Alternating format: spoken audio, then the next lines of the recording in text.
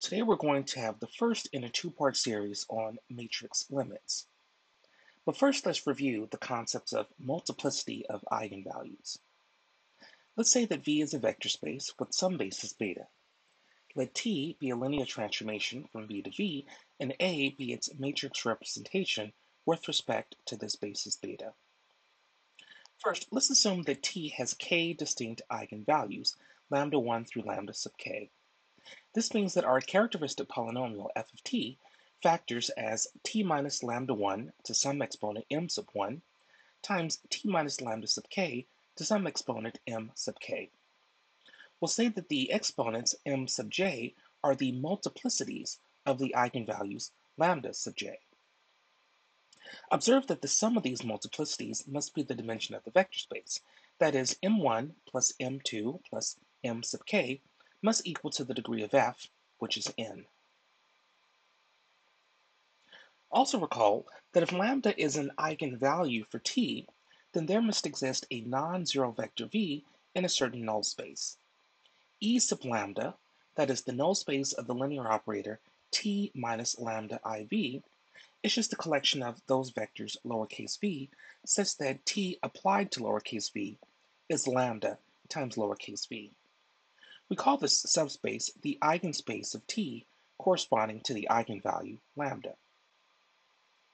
We have a few properties about the eigenspace we'd like to state. As before, say that T is a linear transformation and that it has k distinct eigenvalues, lambda 1 through lambda sub k. We'll denote m sub I as the multiplicity of each of these eigenvalues.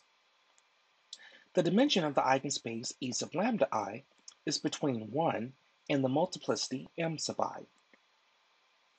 The eigenspaces only intersect in one point. That is, as long as I is different from j, E sub lambda I intersects E sub lambda j just at the origin, namely the zero vector 0 sub v. Say that each capital S sub I is a linearly independent subset of the eigenspace E sub lambda I. Then the union S over the S sub i's is also a linearly independent subset of the vector space V. Finally, T is diagonalizable if and only if the dimension of each eigenspace is as large as possible. That is, the dimension of each E sub lambda I is equal to the multiplicity m sub I for every I. Indeed, T is diagonalizable. If T is diagonalizable, then we can let beta just be the union of the bases for each of the E sub lambda I. Then beta is an ordered basis consisting of the eigenvectors of T. Before we go further, we'd like to ask a couple of motivating questions based on what we've seen up to this point. Let's consider an n by n square matrix, capital A. We know that to find the exact values of the eigenvalues lambda, we must compute the roots of a certain degree n polynomial, f of t. Of course, this is the characteristic polynomial. But of course, this is a lot of work to compute the determinant of a matrix. Instead, is there a way we can find an approximate value of the eigenvalues? Moreover, must the roots lambda be real numbers, or should they lie in a different set? We'll give an example here to exemplify what we're thinking. Consider the following 4 by 4 matrix A. We can compute that the eigenvalues are 3, 5, 7, and 9. However, let's change the values of the matrix A just a little bit. We'll keep the same values along the main diagonal, that is 3, 5, 7, and 9. But just off of the main diagonal, let's say instead of having zeros, maybe they'll vary a little bit, from 0.1 to 0.3. Then actually, if we did the same exact work of computing the exact value of the eigenvalues, we would see that the eigenvalues are very close to being the same numbers 3, 5, 7, and 9. In this case, they're approximately 2.95, 5.04, 6.97, and 9.03. In order to determine where the eigenvalues must lie, we're going to introduce a new set of numbers called the complex numbers. Let's put all of this in context by giving some definitions. Recall that the natural numbers is the set of whole numbers. This consists of 0, 1, 2, 3, and so forth. However, we don't have to choose 0 to be a natural number. Indeed, some books define natural numbers just to be the positive integers. The integers, of course, should be the positive and negative whole numbers. So the integers consist of 0, plus or minus 1, plus or minus 2, and so forth. Typically, we use the notation z to denote the integers. This is inspired by the German word Zahlen, which means number. Next, we have the rational numbers. This would be the collection of quotients p over q, where p and q are integers. We'll always use q, that is quotients, to denote the rational numbers. To this point in the course, we've been looking at the real numbers, which of course we denote by capital R. For example, the square root of 2, the number e, and the number pi are examples of real numbers. Today we're going to introduce the collection of complex numbers, which we'll denote by capital C. This will be numbers of the form a plus bi, where a and b are real numbers, and I is formally the square root of minus 1. Here's a diagram that explains how all of these sets are related to each other. In the very middle, you'll see the natural numbers that consists of whole numbers such as 0 and 1. Slightly larger than that, we have the integers, which consist of even negative numbers such as -1 and -2. That is encompassed by the rational numbers q, which consist of numbers such as -7 over 11 and 1.3333 repeating, which of course is the same as 4/3. That sits inside of the real numbers, which consists of numbers such as the square root of 2, e, and pi. And finally, all of this sits inside of the largest set that we'll consider, the complex numbers, which consists of numbers such as I, which is the square root of minus 1, and 1 plus I square root of 3, where 1 and square root of 3 are both real numbers. We're going to be interested in operations with the complex numbers. So let's first consider a geometric interpretation of what these operations will be. When we have a complex number a plus bi, we can actually view this as being plotted in 2 dimensions.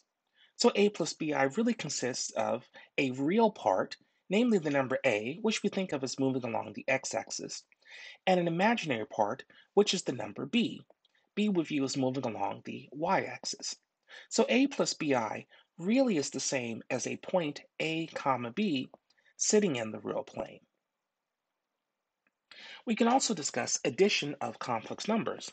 Because we view a complex number as a vector in the real plane, R2, we can really view addition of complex numbers the same as addition of vectors.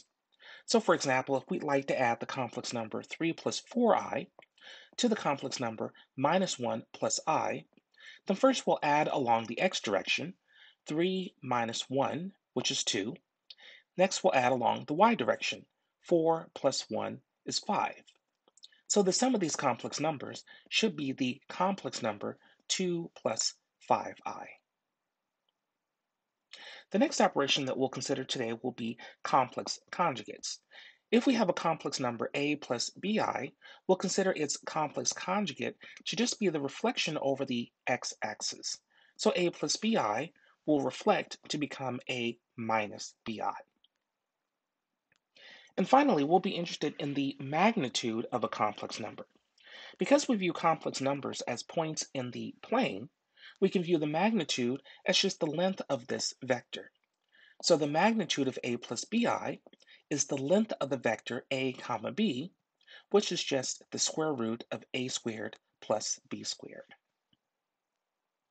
Now let's put all of this in one place and formally discuss the properties of complex numbers that we will be interested in for the next several lessons. As before, we will let I denote the square root of minus 1. If you will, it's just the root of the polynomial x squared plus 1. We'll denote a complex number z as a number in the form a plus bi, where a and b are real numbers.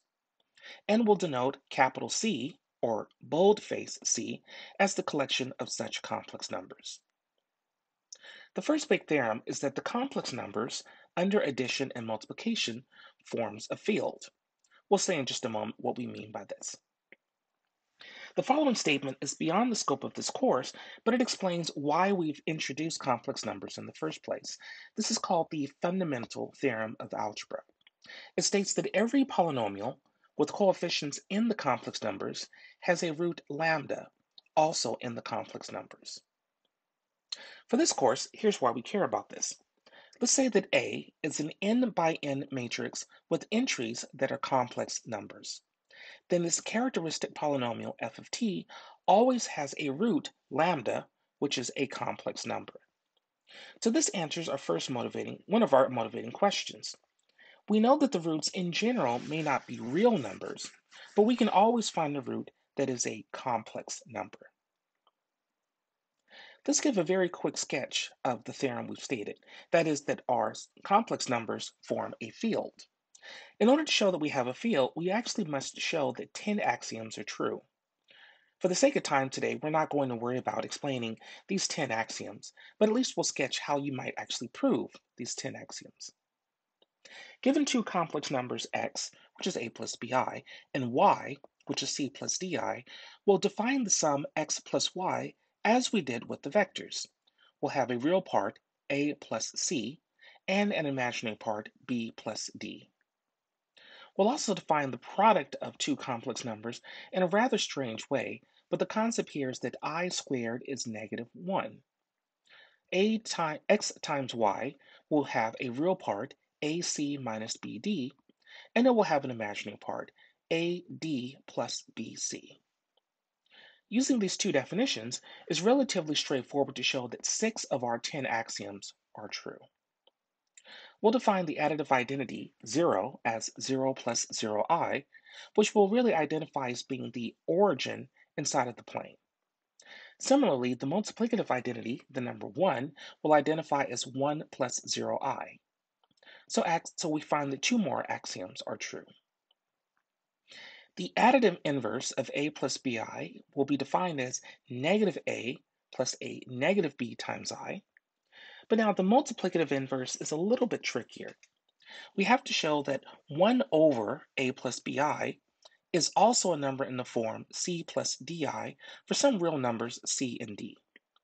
The way that we can show this is if we have 1 over a plus bi, let's multiply the numerator and denominator of this fraction by the complex conjugate a minus bi. Then the numerator of this fraction becomes a minus bi, but the denominator now is a real number, namely a squared plus b squared. So this does show that the inverse of a complex number, a plus bi, is another complex number. It will have real part, a over a squared plus b squared, and an imaginary part, negative b over a squared plus b squared.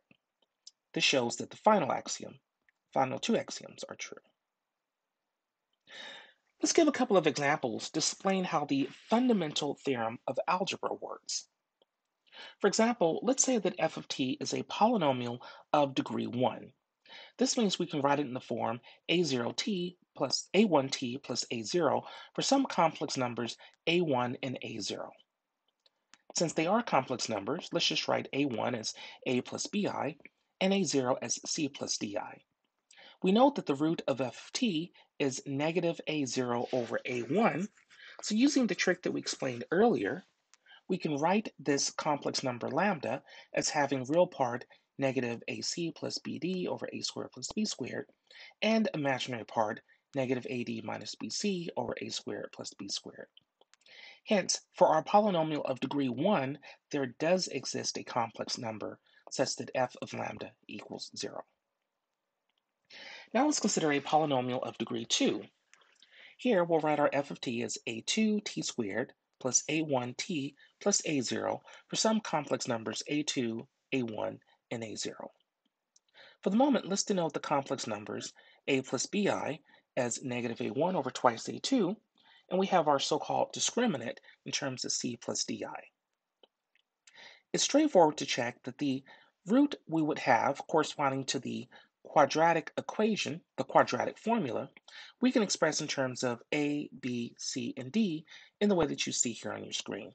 It's a rather complicated formula, but what this simply says is we can always express the roots of a quadratic polynomial having complex coefficients in terms of a complex number. Using all of this today, we're going to discuss the concept of a p-norm. First, we'll define it for vectors.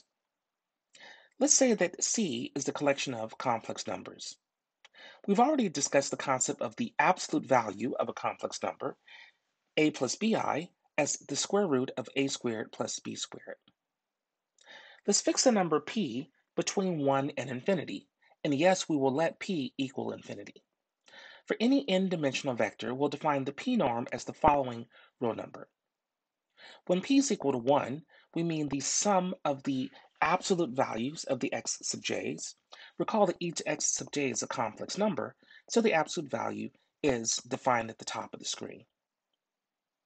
When p is between 1 and infinity, we'll define the p-norm as the pth root of the sum of the powers of the components of our vector. So this is the sum, j goes from 1 to n, the absolute value of x sub j raised to the p, and then we'll take the pth root of that sum. When p is equal to infinity, we'll define the p-norm as the maximum of the absolute values of each of the components of our vector. When p is equal to 1, we call this the Manhattan distance. When p is equal to 2, we will call this the Euclidean norm. And when p is equal to infinity, we'll call this the Chebyshev norm. Let's give an example of this rather strange definition. First, just to recall, we've reminded you here at the top of the screen. Let's say for the moment that n is equal to 2, and let's consider this vector x, which has components x sub 1 as 3 plus 4i, and x sub 2 as 0 plus 12i. We can compute that the absolute values of the components are 5 and 12 respectively. When p is equal to 1, its Manhattan length is just the sum of the absolute values of the components. So the Manhattan length of this vector x is simply 17. When p is equal to 2, the Euclidean length is now the square root of the sums of the squares. So in this case, the Euclidean length for our vector x is 13. Finally, let's say that p is equal to infinity. The Chebyshev length is the maximum of the absolute values of the components of our vector, so the Chebyshev length of our vector x is now 12. Let's try to give a geometric interpretation of these various norms. Here you see a map of the city Manhattan in New York. You'll see here that if we have 2 points, one at the lower left-hand part of your screen and the other at the upper right-hand part of your screen, the distance between these 2 points in the Euclidean sense will be the blue line. This would look like the sums of the squares, and then we take the square root. However, if we were walking along the city streets in Manhattan, we couldn't just simply fly over the buildings in this way. We can only walk along city blocks. So instead, you would see the red line, which explains how we would be allowed to walk. The total length of the red line is what we call the Manhattan distance. So when p is equal to 1, you see the red line. But when p is equal to 2, you would see the blue line. On the other hand, let's consider when p is equal to infinity, that is the Chebyshev distance. The Chebyshev distance is also sometimes called the chessboard distance because it would explain, for example, if you were playing chess, how many moves it would take for the piece king to move to any of the spots you see here. So if the king only moves one space on the chessboard, then you see the number 1. There, moving one space gives us a distance of 1. Where you see the numbers 2, the king piece would have to move twice, 2 times, in order to get to that spot. So again, the number here explains how many moves the king would have to make to move to that spot on the chessboard. And this number is exactly what we're calling the Chebyshev distance. Here's another geometric interpretation. Let's say that we have a vector in the plane R2. We'll call it x comma y. What we'd like to do is plot what a circle would look like. Remember that a circle will be defined as the set of points x comma y such that x squared plus y squared equals 1. However, there's really nothing special about the exponent 2. We can change this exponent to any number p. When p is equal to 2, we do have a circle. This will be the center that you see on your screen. When p is slightly larger, maybe when p is equal to roughly 3, or p is equal to roughly 4, do you see how this circle gets warped a little bit to a square? And as p gets larger and larger, that is, p is equal to infinity, we then have the Chebyshev distance, and we can say we really do find a square. On the other hand, if we start at p is equal to 2 and get smaller, maybe p is about the square root of 2, 1.4, p is equal to 1, this would now be the Manhattan distance, or even if p becomes less than 1, you can now see how you get a weird looking inverted type of a square. All of these would be generalized examples of a circle generalizing from the case when p is equal to 2. We'll quickly state a few properties about this so-called p-norm. Let's say that p is a number between 1 and infinity, and we'll let q be the corresponding complement. So for example, if p is equal to 2, then q will be equal to 2 because 1 over 2 plus 1 over 2 equals 1. We have the following properties. First, we have positivity. That is, the p-norm of any vector x is always greater than or equal to 0. Next, we have non-degeneracy. That is, the p-norm of a vector x is 0 if and only if x itself is the 0 vector. Third, we have multiplicativity. Let's say that x is a vector and c is a scalar. Then c times x, of course, is another vector. And in fact, the p-norm of c times x is the absolute value of the scalar c times the p-norm of the vector x. Next, we have Holder's inequality.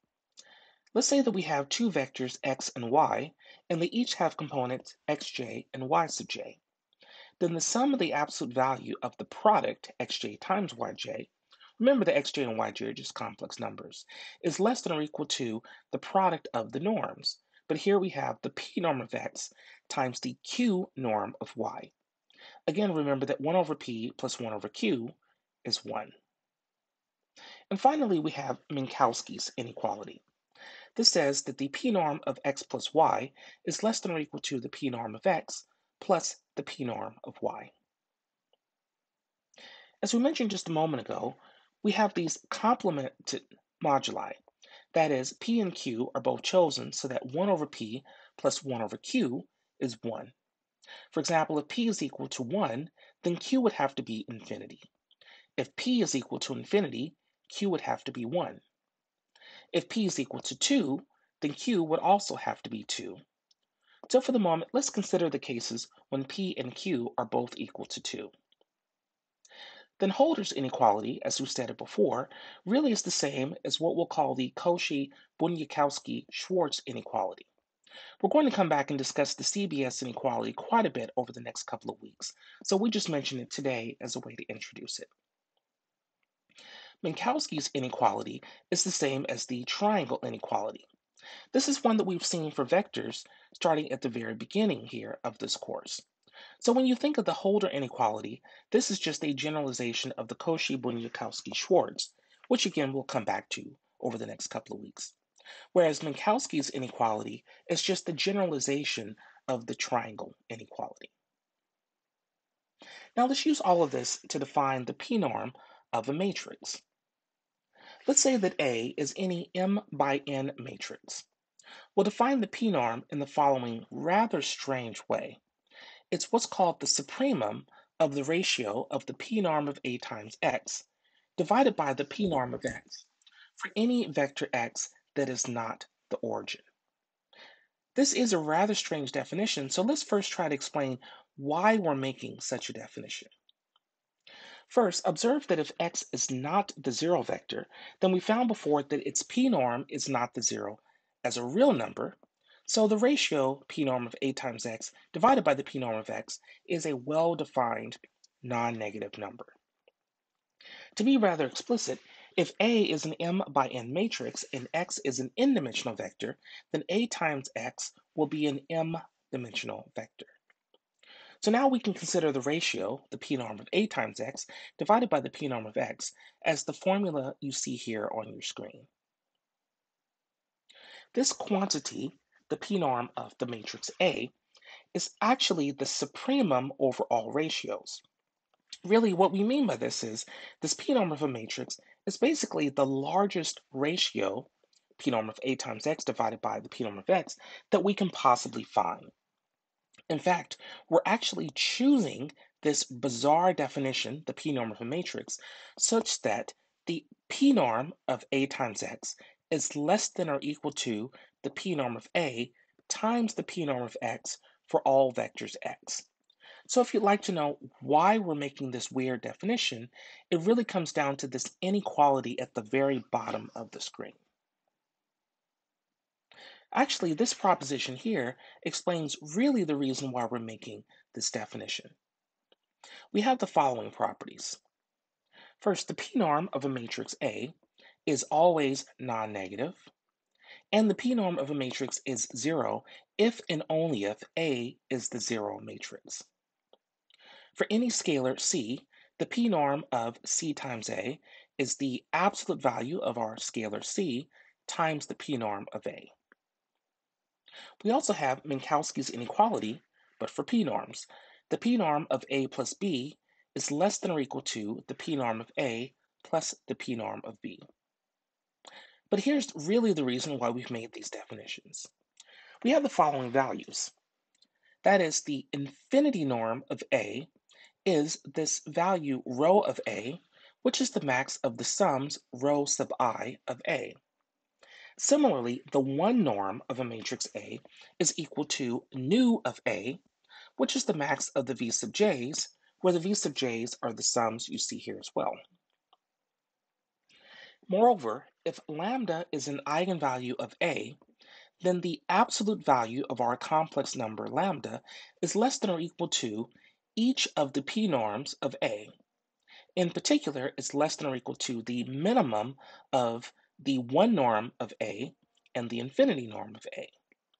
Of course, the one norm is what we're calling nu of A, and the infinity norm is what we're calling rho of A. Now let's step back for a minute to figure out what is this last part of the proposition. Again, say that A is an m by n matrix.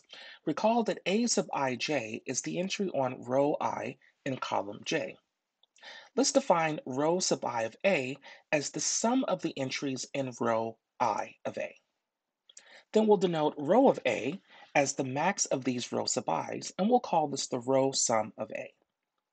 Similarly, let's let nu sub j of A be the sum of the absolute values of the entries in column J.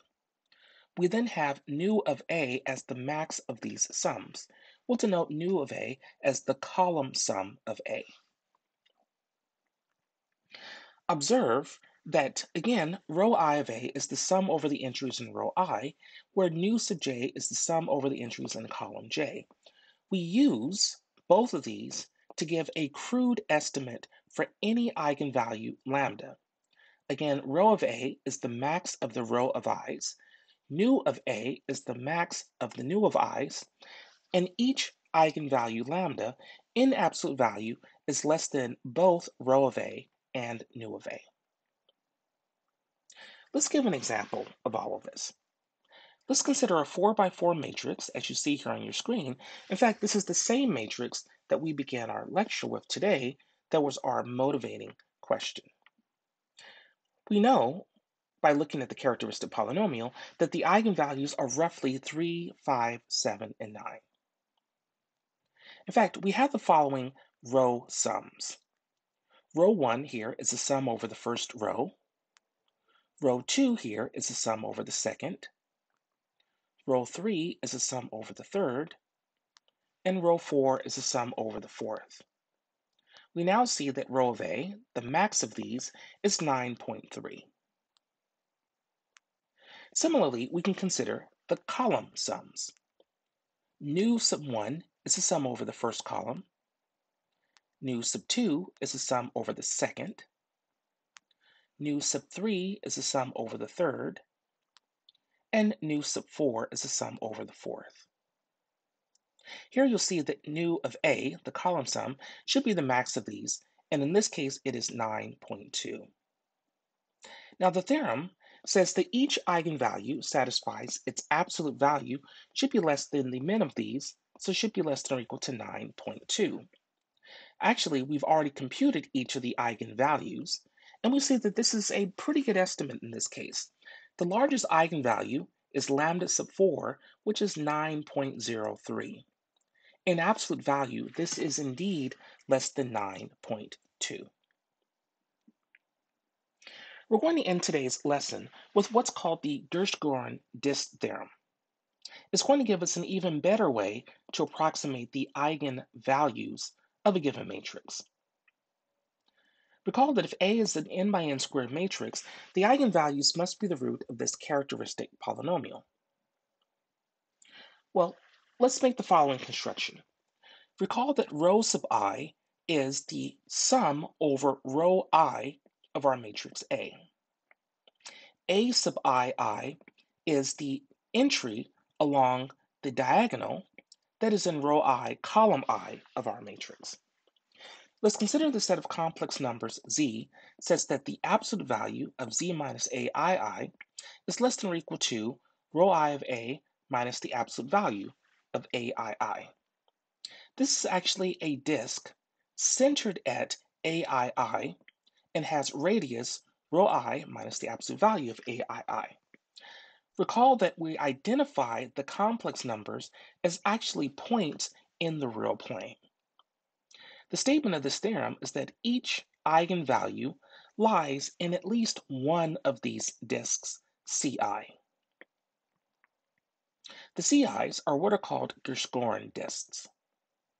As one quick observation, notice that if 0 is not in any of the disks, then our matrix A must be invertible. Now, let's try to give a geometric interpretation of what's happening here. Each of the disks you would see as a yellowish blob on your screen. It will be centered at a point AII. Remember that AII is actually a complex number, but we're going to plot this depending upon its real component and its imaginary component. So it'll be centered here somewhere in one of these yellow blobs.